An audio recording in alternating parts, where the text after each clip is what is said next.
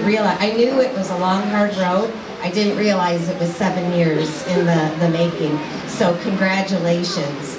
And also, education is such a vital part of a strong community.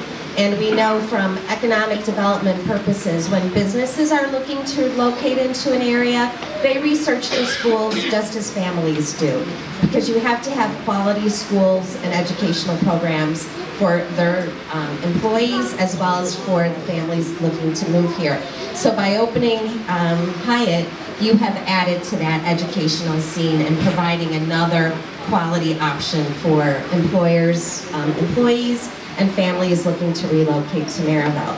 So a wish that I always give every year, the Chamber will have a luncheon that welcomes new teachers and administrators, and I always end my remarks to them is that we wish you a year of fabulous bulletin boards, so for any of your teachers that are in the room, no behavior problems and a wonderful school year. Again, congratulations.